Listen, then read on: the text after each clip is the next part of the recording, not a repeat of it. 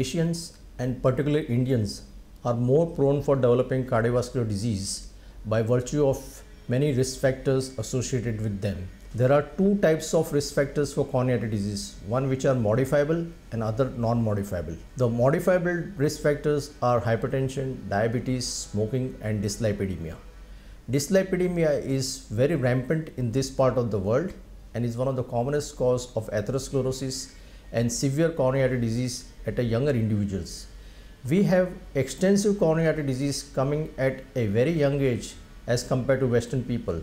We develop this disease almost 10 to 15 years earlier than our counterparts. India is a vast country with vast number of people belonging to different communities, having different lifestyles and eating habits. In addition to that, we have different stress life also. In order to have a common consensus about the lipid management in this part of the country, Lipid Association of India organized a consensus meeting in various parts of the cities in this country. Almost 8 meetings in different metropolitan cities were held, inviting almost 153 consultants from various disciplinary to come to a consensus about the lipid management among these individuals. Dyslipidemia is one of the most important modifiable risk factors for coronary artery disease. The introduction and the discovery of statins in the early 90s will change the landscape of treatment of dyslipidemia. Statins act by inhibiting the HMG3A pathway and thereby reducing the cholesterol and the LDL levels. Statins also have lot of pleiotropic effects like anti-inflammatory activity, which also helps in reducing atherosclerotic burden and decreasing the atherosclerotic volume, which will thereby reduce the incidence of heart attacks. Statins act by inhibiting HMG-CoA3 reductase enzyme, which thereby reduces serum cholesterol and LDL cholesterol.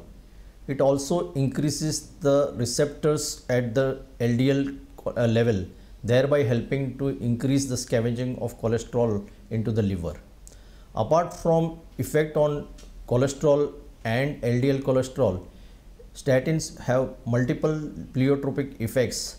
One of them is inhibiting the synthesis of degranulation of proteins, which is important in the initiation of inflammation of atherosclerotic process. Statins have multiple pleiotropic effects. One is it reduces the inflammation and thereby decreases the CRP levels and decreases the atherosclerotic burden on the vasculature. It also decreases the platelet aggregation and platelet activation. It increases the endothelial progenitor cells, which help in preventing the migration of smooth muscles and decreases collagen synthesis. It also reduces the atherosclerotic volume by reducing the inflammation in the coronary arteries. Multiple evidence suggests statin as one of the remarkable discovery in reducing the morbidity and mortality of coronary artery disease by almost 25 to 30%. And this is primarily based on reduction of LDL cholesterol, independent of what type of statin has been used.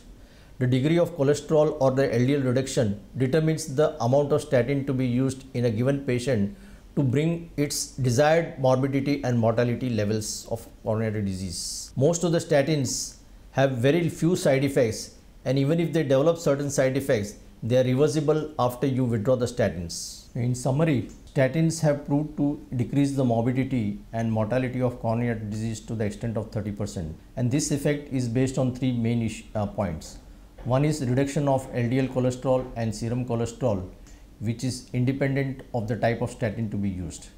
The amount of statin to be used is is recommended according to the LDL cholesterol to be lowered in a particular individual. To achieve a tangible benefits of reducing LDL cholesterol or serum cholesterol, you require probably a high dose of statins to reduce that levels. The clinical benefits of statins have been proven beyond doubt in reducing the mortality and morbidity of coronary disease.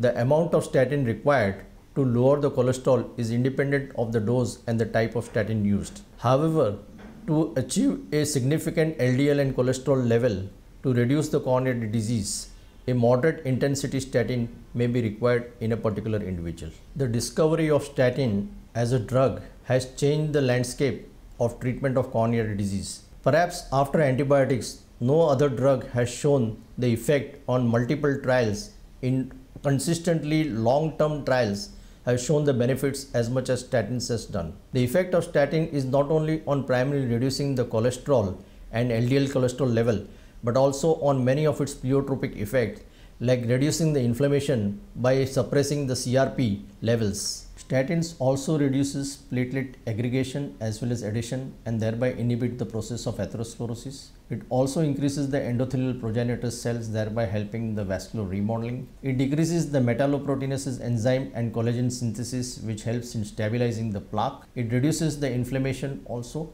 and it has any other pleiotropic effects. Statins promote vascular remodeling and cardiac remodeling by inhibiting the enzyme angiotensin as well as reducing the collagen synthesis and thereby help in improving the ventricular function.